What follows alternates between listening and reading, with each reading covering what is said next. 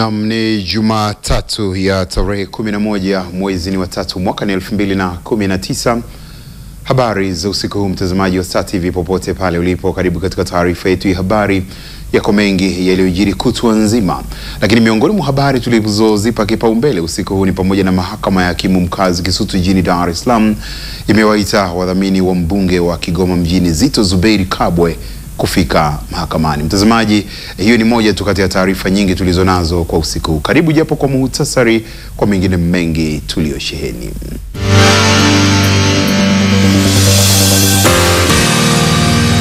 Shehena ya samaki wenye kemikali za sumu kutoka nchini China yateketezwa jijini Dar es Salaam. Kesi ya Hari Kitilia na wenzake wanne yarudishwa mahakama ya hakimu mkazi Kisutu. Katika habari za biashara na uchumi kwa usiku huu, soko la madini ya dhahabu kufunguliwa mkoani Geita Machi 14. Katika habari za kimataifa, wachunguzi nchini Ethiopia wafanikiwa kupata visanduku vyeusi viwili kutoka kwenye ndege iliyopata ajali mapema hapo jana. Katika habari za michezo na burudani, kamati ya nidhamu ya TFF yamfungia mechi 3 mchezaji wa Yanga, na klabu ya Arsenal yaomba msamaha Manchester United.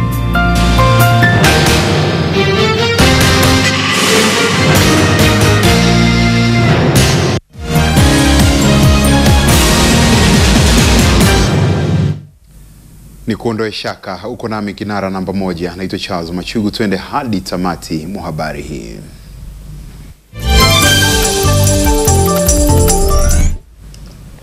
Na mkaribu sasa, tuanze na habari za kitaifa.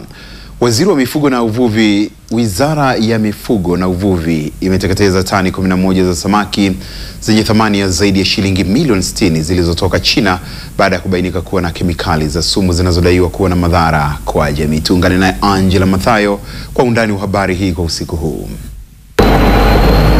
Chef.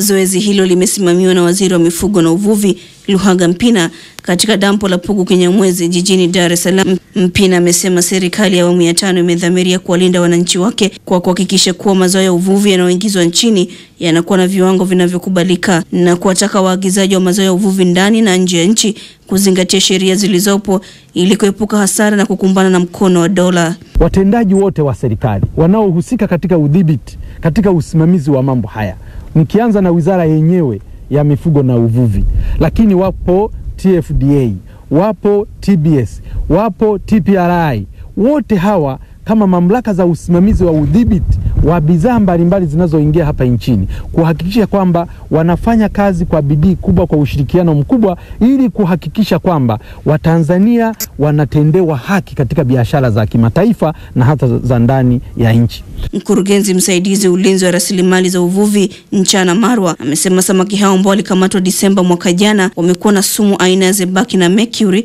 kwa kiwango kikubwa, jambo ambalo ni hatari kwa afya za walaji. Bila ya kuwepo kwa nyaraka, hakuna anayeweza kuthibitisha kuwa mazao ni salama na kwamba yalivunwa kihalali na yameruhusiwa kuuzwa katika soko. Tusipofanya hivyo, tunahatarisha afya ya Watanzania wenzetu, lakini pia kuharibu mapambano ya kitaifa, kikanda na hata dunia nzima ya kupinga na kupambana na uvuvi na biashara haramu na mazao ya uvuvi. Mmiliki wa mzigo huo Salumu Mustafa amezitaka mamlaka husika kushirikiana ili kuepuka hasara ambazo wananchi wanazipata kutokana na kukinzana katika maamuzi. Taasisi za serikali zishirikiane ili mteja wa kawaida siumbishwe, kwa sababu hii ni mali ya Mtanzania, Mtanzania maskini ambaye amepoteza hela zake nyingi sana toka huu ni mwezi wa 4, toka mwezi wa 12. Ukaja wa kwanza, ukaja wa pili, huu ni wa 3, takriban miezi 4 ndio ile swala leo linafikia tamati. Toka 2004 tujawahi kupata shehena ya samaki kama hii. 2004 tuliwahi kuharibu samaki, lakini kwa miaka yote hiyo sasa hivi ndio tunaharibu tena samaki. Madhara ya kula samaki hao ni pamoja na kupata saratani, matatizo katika mfumo wa uzazi na kuzaa watoto wenye upungufu wa akili.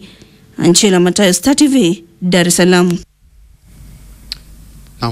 Kitoweo hicho cha samaki. Mahakama ya hakimu mkazi Kisutu jijini Dar es Salaam imewaita wadhamini wa mbunge wa Kigoma mjini Zito Zuberi Kabwe kufika mahakamani hapo kueleza sababu za mshtakiwa huyo waliyemdhamini kushindwa kufika kwenye kesi ya uchochezi inayomkabili. Taarifa kamili tujiunge naye Athman Bihula. Wakili wa serikali mwandamizi Wankio Simon amesema kesi hiyo ilikuja kuanza kusikilizwa kwa sababu shahidi wa upande wa jamhuri alikuwepo mahakamani, lakini kutofika Zito mahakamani hapo kumekwamisha kesi hiyo. Wakili Simon ameiomba mahakama iwaite wadhamini wa Zito waeleze kwa nini mshtakiwa waliyemdhamini hakufika mahakamani. Upande wa wakili wa utetezi Steven Mwakibolwa amesema alipata taarifa kutoka kwa shemeji yake na Zito kuwa mteja wake hataweza kufika mahakamani hapo kwa sababu anaumwa. Hakimu mkazi mkuu Huruma Shahidi ambaye anasikiliza kesi hiyo ameagiza wadhamini wa Zito kufika mahakamani Aprili 9 mwaka huu ili kueleza sababu za Zito kutofika mahakamani wakati kesi itakapoanza kusikilizwa. Zito anakabiliwa na makosa matatu ya uchochezi katika kesi ya jinai namba 327 ya mwaka 2018 kinyume na kifungu cha 52 kifungu kidogo cha kwanza na kifungu cha 53 kifungu kidogo cha kwanza a cha sheria ya huduma ya vyombo vya habari namba 12 ya mwaka 2016. Athman Bihula, Star TV, Dar es Salaam. Kesi aliyekuwa kamishna mkuu wa mamlaka ya mapato Tanzania TRA Habari na wenzake wanne imerudishwa mahakama ya hakimu mkazi Kisutu kwa lengo la kurekebisha dosari za kisheria zilizokuwa zikuendelea kusikilizwa katika mahakama kuu kitengo cha makosa ya rushwa na uhujumu uchumi. Wakili wa serikali mkuu Pendo Makombo amesema dosari hizo ni kutoonekana jina la mshtakiwa namba 5, akisomewa maelezo ya mashahidi na vielelezo vilivyowasilishwa mahakamani hapo. Dosari nyingine ni pamoja na amri ya mahakama kutoorodhesha majina washtakiwa kwa mujibu wa kanuni za mahakama kuu kitengo cha makosa ya rushwa na uhujumu uchumi. Hakimu mkazi mkuu Huruma Shahidi amesema atafanyia marekebisho hayo na kurudisha jalada la kesi hiyo mahakama kuu kitengo cha makosa ya rushwa na uhujumu uchumi kwa ajili ya kuendelea na taratibu nyingine. Heri Kitilia na wenzake wanne Shoze Sinare, Sioi Solomon, Bedason Shalanda na Alfred Misana wanakabiliwa na jumla mashtaka 58 ambapo mashtaka 49 kati ya hayo ni ya utakatishaji fedha, mashtaka 3 ya kugushi na 2 ya kutoa taarifa za uongo. Kesi hiyo inatarajia kuendelea mahakama kuu kitengo cha makosa ya rushwa na uhujumu uchumi Machi 13 mwaka huu. Wakati huo huo, mahakama ya hakimu mkazi Kisutu imeahirisha kusikiliza kesi inayomkabili aliyekuwa mkurugenzi wa mradi wa mabasi yaendayo haraka yani UDAT Robert Kisena na wenzake watatu kufuatia upelelezi wa kesi hiyo kutokamilika. Wakili upande wa mashtaka Pendo Temba ameeleza mahakama kuwa shauri hilo limekuja kwa ajili ya kutajwa, lakini akaomba liahirishwe kwa kuwa upelelezi juu ya washtakiwa hao haujakamilika. Hakimu mkazi mkuu Thomas Simba ameahirisha shauri hilo hadi Machi 25 mwaka huu na kuwataka upande wa mashtaka kukamilisha upelelezi mapema. Mbali na Kisena, washtakiwa wengine kwenye kesi hiyo ni pamoja na Kulwa Kisena, Charles Newe na Shen Shi raia wa China ambao wote kwa pamoja wanakabiliwa na mashtaka 19 yakiwemo ya utakatishaji wa fedha na kusababishia UDAT hasara zaidi ya shilingi bilioni 2.41. Michael Noeli, Star TV, Dar es Salaam. Watu 6 wamejeruhiwa vibaya baada ya kuangukiwa na kuta za nyumba wakati walipokuwa wamelala kutokana na mvua kubwa zikiambatana na upepo mkali kunyesha na kubomoa makazi katika kijiji cha Nyarufu kata ya Murangi wilayani Musoma mkoani Mara. Tuungane na Sadiki Hunga. Upepo ulikuja unachukua nyumba baadhi yote inakwenda. Sasa matafari ni miongoni mwa majeruhi 6 walionusurika kifo baada ya kuangukiwa na kuta za nyumba kutokana na mvua kubwa inayoendelea kunyesha ikiambatana na upepo mkali kusababisha maafa makubwa kwa kaya 28 kukosa makazi katika kitongoji cha Nyarufu wilayani Musoma mkoani Mara. Ilikuwa mida kama saa 5 usiku, mvua ikaanza kunyesha na upepo mkali, tukaanza kuezuliwa nyumba hii. Tukaanza kupondwa na tofali. Tukio hili la kimbunga kilichoangusha nyumba zetu za ndugu zetu Kwanza tumesikitika sana, na bahati mbaya kidogo tungewapoteza ndugu zetu. Viongozi wa serikali katika eneo hilo wanaelezea ukubwa wa tatizo hilo baada ya kupita na kufanya tathmini ya maafa hayo, huku wakiomba kusaidiwa kaya zilizoathirika. Lakini pia tulikuta ni kweli nyumba zimezuliwa na tayari pia kulikuwa na majeruhi ambao tulielekeza wafike kituo cha afya kwa wakati, na baada ya hapo tulizunguka nyumba hatua by hatua kubaini nyumba zilizokutwa na matatizo moja kwa moja. Kwa siku ya leo watu ambao wamepata madhara haya ni jumla ya kaya 28 ambazo zimeweza kubomokewa au kuzikiwa na nyumba jumla ya nyumba 31 pamoja na majeruhi. Mwenyekiti wa kamati ya maafa na ulinzi na usalama wilaya ya Musoma, Dr. Vincent Naano, anafika katika eneo hili na kuwapa pole waliokumbwa na kadhia hiyo, huku mwenyekiti wa halmashauri hiyo akiwataka kujenga nyumba bora. Tuseme tu kwamba ili tatizo limetokea ni kweli, lakini kama serikali inasisitiza, nyumba za aina hii zinaleta shida. Tunajua kwa kweli mazingira yetu ni magumu. Kwa kweli nimepata madhila mabaya ambayo sio ya kawaida. Nimepita pale kituo chetu cha afya Mrangi, nimewakuta majeruhi. Nimemwelekeza mkurugenzi atafute gari wapelekwe Musoma kwa ajili ya kuchunguzwa zaidi. Hivi sasa mvua kubwa zinazoendelea kunyesha mkoani Mara zikiambatana na upepo mkali zimeendelea kuleta maafa makubwa kwa wananchi kwa kubomoa makazi yao, huku zikiathiri miundombinu ya maji na nyaya za umeme kwa kuangukiwa na miti. Toka hapa mkoani Mara, Sadiki Unga, Star TV. Wakati haya yakijiri, wakazi wa kata ya Kitela halmashauri ya wilaya ya Mtwara wamefunga barabara kuzuia msafara wa naibu waziri wa TAMISEMI Mwita Waitara ili kuomba msaada wa serikali kumaliza maboma 4 ya vyumba vya madarasa katika shule ya sekondari Chekeleni, maboma yaliyojengwa kwa michango na nguvu kazi za wananchi hao. Taarifa yake Omar Hussein toka mkoani Mtwara inafafanua zaidi. Wananchi hao wakiwa na mabango wamelazimika kufikia uamuzi huo wa kufunga barabara na kufanikiwa kuzuia msafara wa naibu waziri, wakisema walihamasika kujitolea nguvu kazi na michango mbalimbali hadi kufanikisha kujenga maboma 4 ya vyumba vya madarasa, hivyo kuiomba serikali kuongezea nguvu kukamilisha hatua iliyobaki. Tangu serikali ijitahidi wasimamie waunge mkono hii swala. Madhali rais alitamka kwa kauli yake kusema kuwa hata kuna nguo zao waende kwenda kusoma. Sasa tumejiandaa hivi, kwa nini wanafunzi wakasome mbali wakati tumejiandaa? Mpaka tusubiri kuweka lipo hiyo lini? Madarasa yametimia, hawataloa mvua, choo tumeshachimba. Hivyo vitu vingine vidogo vidogo ndio vya kuviandaa wakati uko ndani. Kutokana na changamoto hii ya shule kutokuwa bado, tumejikuta watoto wetu wanakumbwa na tatizo kubwa sana la usafiri. Magari yanawaacha wanapohitaji kwenda Libobe. Hata sasa kikosi kile pale kimebaki wakati wengine wanaendelea na masomo.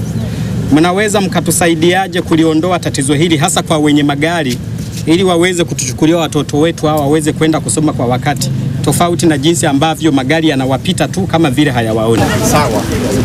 Hawa watoto. Evodi Manda ni mkuu wa wilaya ya Mtwara ambaye pia aliambatana na naibu waziri katika msafara huo. Anasema tayari shule hiyo ilishatengewa kiasi cha shilingi milioni 100 ambazo zitatumika kukamilisha maboma hayo. Tulianza ili kupunguza kuanzia Nakada, Lilido, Chemchemu kwenda huko. Halafu na hapa tumekwenda. Lakini mlipoanza serikali imepokea. Naomba niwaambieni wazee wangu mlioko hapa, mkurugenzi, na zimeingia shilingi milioni 100 kwa ajili ya ujenzi wa sekondari. Kufuatia hali hiyo, naibu waziri Mwita Waitara ameagiza majengo hayo kukamilishwa haraka iwezekanavyo, ukizingatia serikali ishatimiza wajibu wake wa kutoa fedha.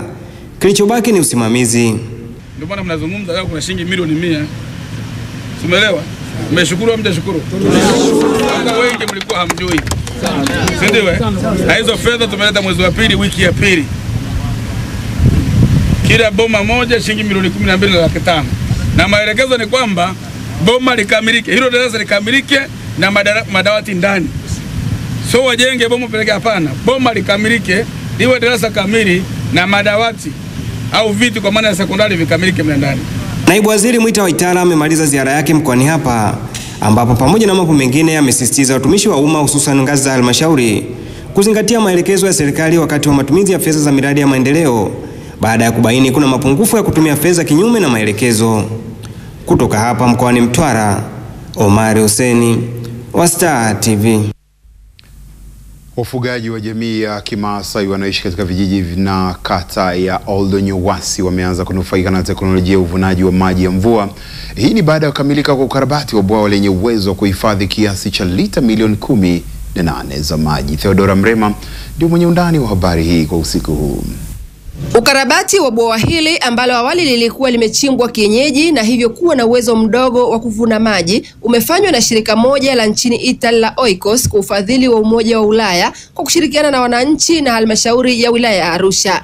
Tunashukuru shirika la Oikos kwa kutuwezesha kwa kutuchimbia hili bwawa, kwa sababu tunafaidi kwa binadamu kwa kunywa, kwa sababu maji ambayo iko ndani ya kijiji chetu ina fluoride. Na pia tunashukuru kabisa kwa sababu pia ng'ombe inatuwezesha wanatuwezesha kunywa maji hapa. Kwa hiyo tunashukuru kabisa ile serikali ambayo imetuwezesha kupata bwawa hapa. Bifura Ukio ndiye meneja mradi wa kukabiliana na mabadiliko ya tabia nchi wa Ecoboma unaotekelezwa na shirika hili la Oikos, ambalo baada ya kukabidhi bwawa hilo jukumu kubwa kwa wananchi lipo kwenye utunzaji. Lakini changamoto kubwa ambayo tunaona ni kwenye usimamizi wa mabwawa haya na kuhakikisha pia mazingira yanayozunguka mabwawa haya pia yametunzwa ili kuhakikisha maji pia yanakaa kwa muda mrefu. Na kuhakikisha hilo linafanyika, pia tumeunda kamati za mabwawa kwenye vijiji vyote ambavyo tumekarabati hayo mabwawa. Ili kusaidia usimamizi, lakini kuna swala la pia mazingira yanayozunguka mabwawa haya. Tuna kamati pia za mazingira ambazo tumeziunda ambazo ziko chini ya kijiji. Tunaamini watashirikiana kwa karibu sana na kamati ya mabwawa na pia maafisa wa halmashauri katika kuhakikisha usimamizi wa mabwawa haya. Awali akikabidhi bwawa hilo kwa wananchi, mkuu wa wilaya ya Rumeru Jerimuro akaagiza kuwepo kwa mfumo maalum wa ulinzi kwa miundombinu ya wafugaji na kufuata utaratibu uliowekwa wa kunywesha mifugo. Tengenezeni utaratibu kupitia kamati zenu za ulinzi na usalama za kata na vijiji kuweka utaratibu wa kulinda. Lakini na nyinyi ndugu zangu wafugaji, ndugu zangu morani mlioko hapa, mnapokutana na wafugaji wanaotoka katika maeneo mengine ambao wanakuja na mifugo yao huku, wapeni salamu za mkuu wa wilaya. Waambieni nendeni mkanyweshe maji mifugo yenu, lakini mkae mbali na valvu zetu na maeneo yetu ya mapalio. Bwawa hili linatarajiwa kunufaisha wakazi wa vijiji 5 vya wilaya ya Rumeru. Nikiripoti kutoka Rumeru mkoani Arusha, mimi ni Theodora Mrema wa Star TV. Jamii imetakiwa kusaidia kutatua changamoto zinazokabili shule mbalimbali, hasa tatizo la uhaba wa madarasa kwa kushiriki kamilifu katika ujenzi, jambo ambalo litakalosaidia kupunguza kasi ya msongamano wa wanafunzi darasani. Sudi Shaban na undani wa habari hii. Pitapita Star TV katika viunga vya jiji la Mwanza leo hii inaibukia hapa na kushuhudia kundi la wananchi wakishiriki ujenzi wa madarasa wakidhani kutokomeza vikwazo vilivyopo. Kilichonivutia zaidi hapa ni nguvu ya pamoja pasina kujali jinsia gani, ili mradi tu kutimiza walichokitarajia. Hapa aliyekuwa fundi anafanya nafasi yake na mwenye kuchimba mtaro anachimba. Takriban madarasa 10 yanatarajiwa kujengwa hapa, tena kwa nguvu ya wananchi. Kilichotufanya tuje hapa ni kuendeleza madarasa kwa ajili ya watoto wetu, sababu watoto ni wengi, wako zaidi ya 2000. Kwa hiyo imebidi tuje tupambane ili watoto wetu wapate sehemu ya kusomea nzuri. Na zaidi tuliguswa sisi wenyewe wazazi baada ya kuona watoto wetu wanakaa chini. Tukakaa kikao, tukaambizana tufanye nini. Tukaamua kwamba tutengeneze madarasa 10 ambayo yatafanya uwiano wa kupunguza watoto kwenye madarasa ambayo wanakaa wengine chini.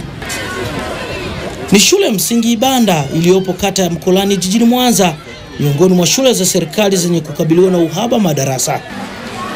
Taswira ya darasa hili ni yenye kugusa hisia ya wengi waliolishuhudia, ikidhihirika wazi adhima ya elimu bora yawezekana isitimie. Unalinganisha ni kiasi gani watoto ni wengi na wamekuwa wengine mpaka ukiweka madawati wale yanakaa wanakosa pa kukaa. Kwa watoto wanabidi wakae chini.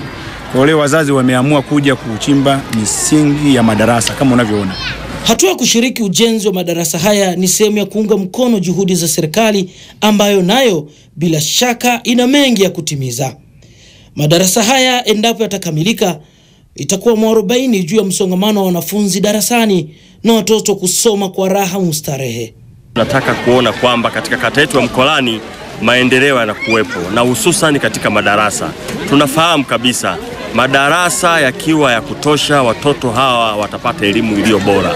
Kwa hiyo tunafanya kutoa support hapa kwa kila mzazi. Na hata kama sio kwa kila mkazi anayekuwa karibu maeneo hapa anaruhusiwa kuja kutoa support ili tukamilishe zoezi hili. Nia na madhumuni ya zoezi hili kuwaweka watoto wetu wasome vizuri.